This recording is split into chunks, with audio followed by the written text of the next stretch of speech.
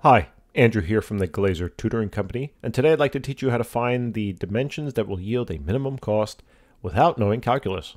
So let's take a look. It says a rectangular box with a square base is to have a volume of 20 cubic feet. The material for the base costs 30 cents per square foot, the material for the sides costs 10 cents per square foot, and the top costs 20 cents per square foot. Determine the dimensions, had a little trouble with that word, that will yield the minimum cost. All right, let x be equal to the side of the base.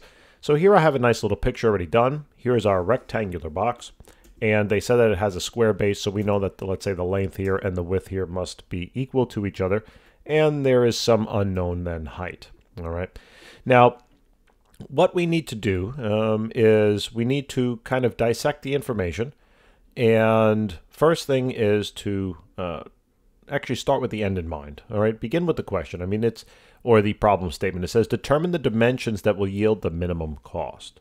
So what I need is I really need a function. All right, I need a mathematical equation here. Something that, something here equals something on the other side. That describes the cost because I need to somehow minimize it. So in order to minimize the cost, I need a function for the cost. Now we can think about this. If we had to make a box, you know that the material costs some amount per square foot, and it's telling us all of that information up here.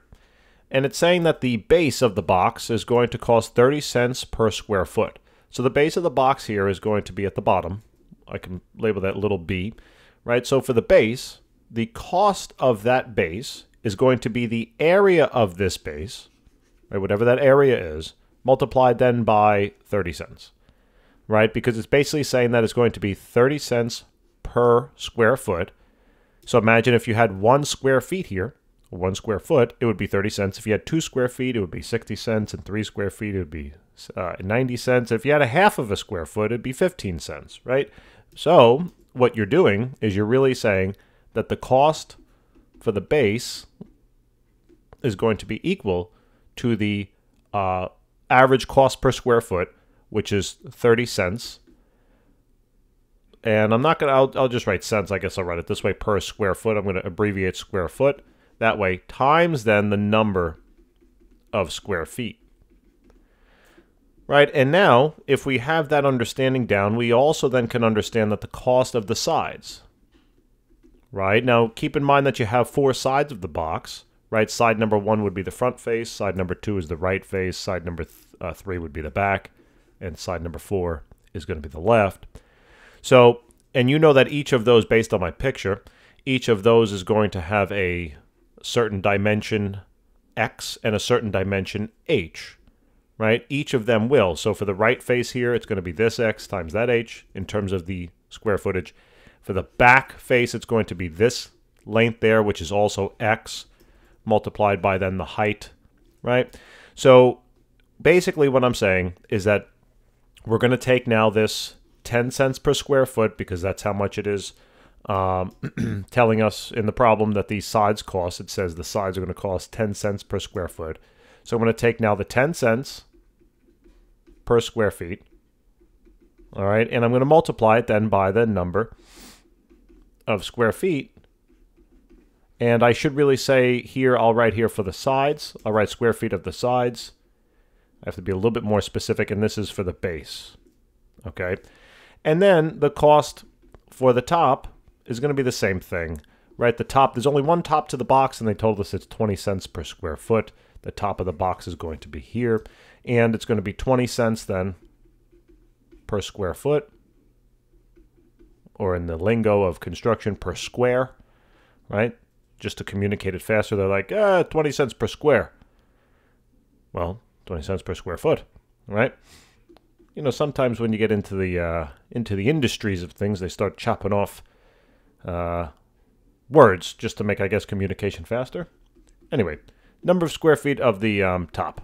Not really sure if that added any value to your life, but hey, what the hell? So we then understand that, right, if I know the cost of the base and I know the cost of the sides and I know the cost of the top, then the total cost should be equal to the sum, right, of all these costs, right? So the cost of the base plus the cost of the sides plus then the cost of the top. All right.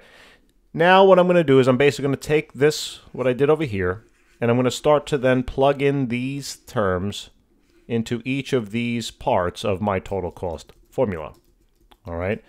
Now, I have to get also a little bit more, instead of maybe using some of these number of square feet of the base, all right, I have to start now using some variables in there.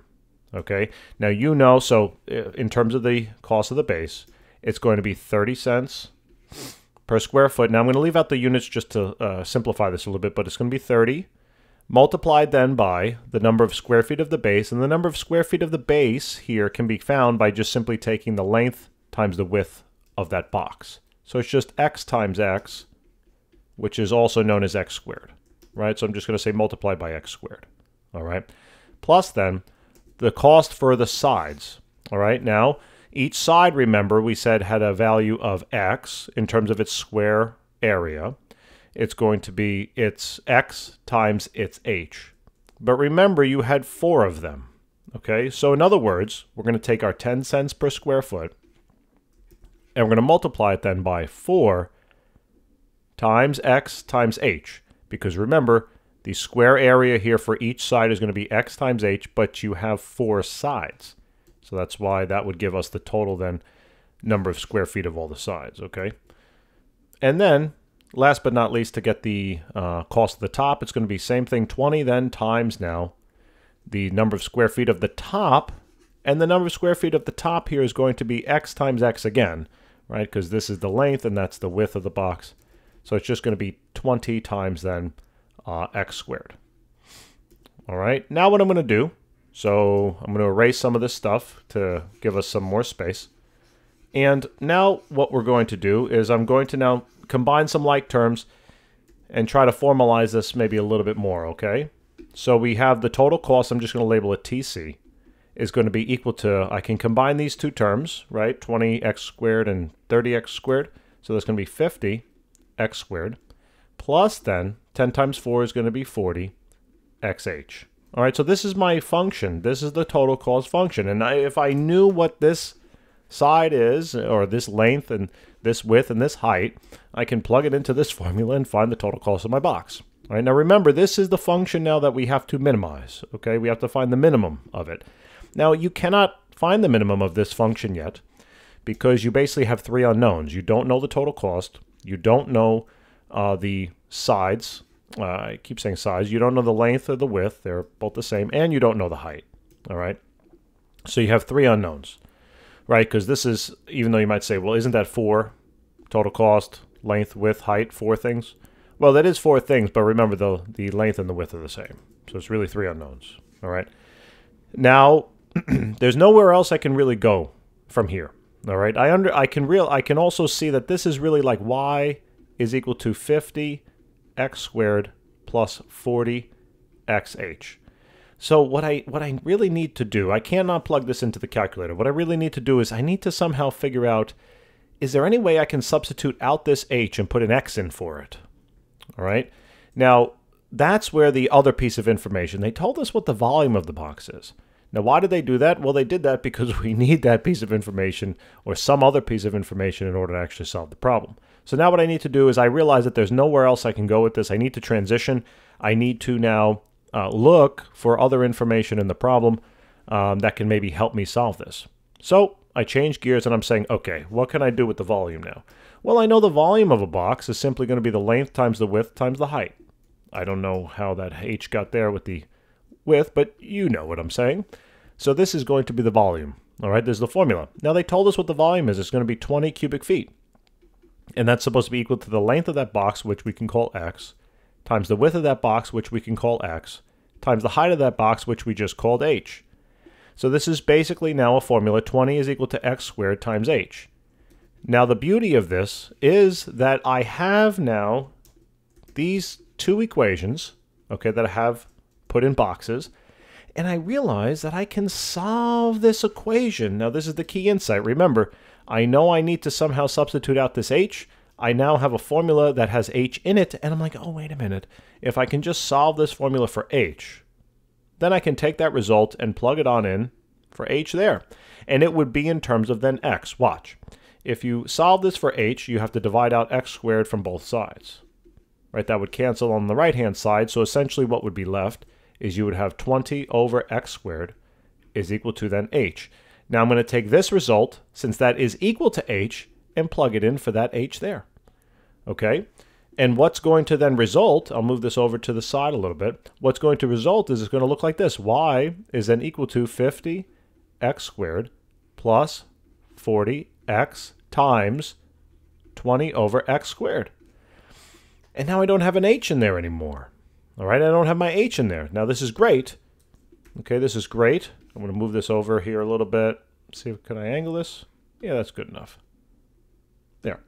So now what I'm going to do is just kind of simplify some terms here. Right, I realize I can cancel some x's. And maybe what I'll do also is I'll try to reduce this, resize this slightly. All right, so we're going to do 50 x squared plus then 40, well, I could do 40 times 20, right? That's going to be 800, okay, 800, all over then x. Now I can finally use this formula and plug it into my calculator. Now remember, the y here represents, the y there represents the total cost, okay? So this is the total cost, and the x then represents the length and the width, all right, because they're the same. So what you do now is you go to your calculator. Clear out everything else that's in there. You're going to plug in 50 x squared, okay, plus now 800 divided by x. And let's go to, I'm going to make sure, I'm going to hit zoom, I'm going to hit 6 now, standard, all right, and this is what kind of comes up. Now, the first thing is what we can do is we can adjust the window here a little bit. All right, let's zoom, I know we just see like a straight line here, and how does that help us? Well, it doesn't really help us at all because it's on the negative x side of this graph.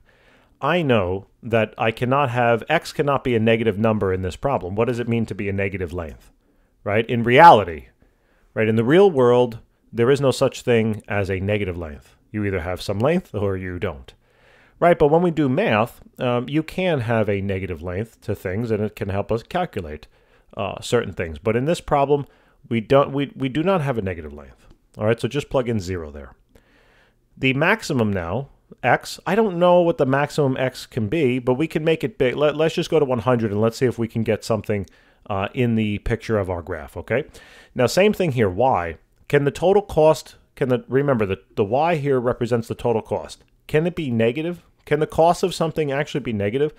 You go to the store, you want to buy your Snickers bar, and they're like, that'll be negative $7, right? Well, because of inflation, it's at least $7 now, right? But is that possible? Right? Would they say negative 7? No. Either it's going to be free, that's the lowest it could possibly be, right? Or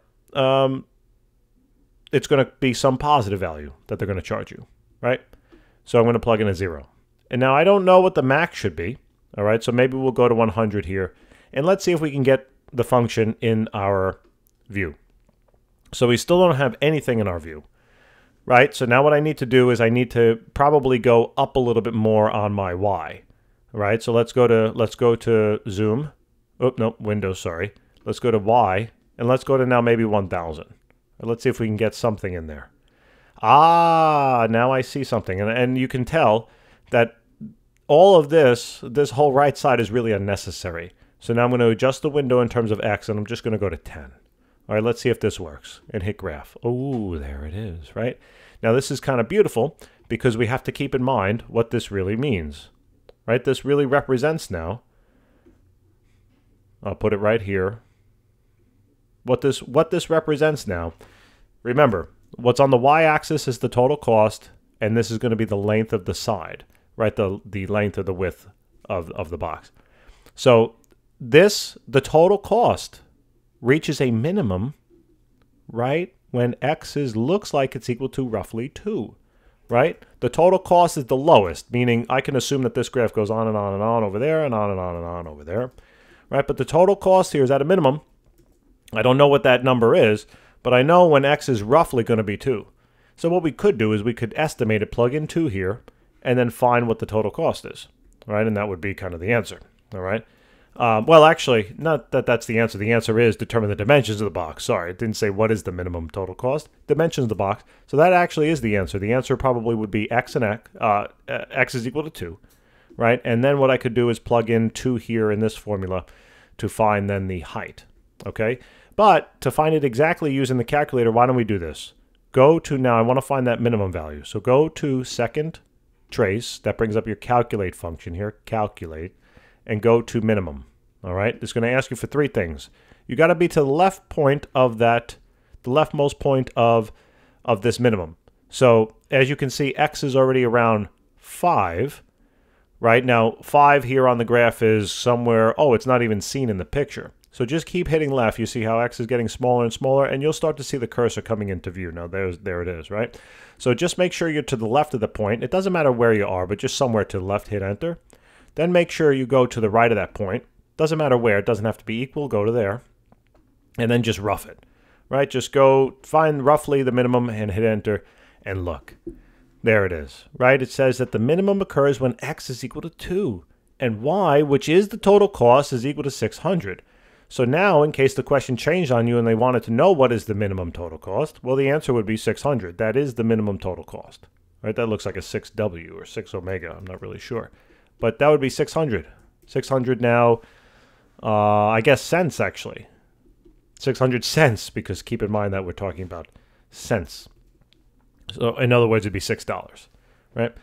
So now the minimum here in terms of x is at 2, like we said it should be, right, based just on the picture. So I know that the dimension here that gives the least cost is going to be x being equal to 2. Now, let's go back to our picture here. I'm going to erase this. Hopefully I didn't erase anything behind it. All right, and there's my box. So when x is now 2, and you know the volume of the box is 20, okay, what does the height have to be? So that's why I can use that formula, right? So 20 is going to be equal to 2 squared times then the height, which is going to be, sorry, my voice is like feeling a little bit under the weather here, and it's cold, so my voice is starting to lose it. But in any case, h has to be 5 here, all right? So that's then going to be the height. So just to wrap this up quickly, those are the dimensions of the box. So thanks for tuning in. I really need a sip of water. Yeah, anyway, stay tuned for more. We'll see you soon.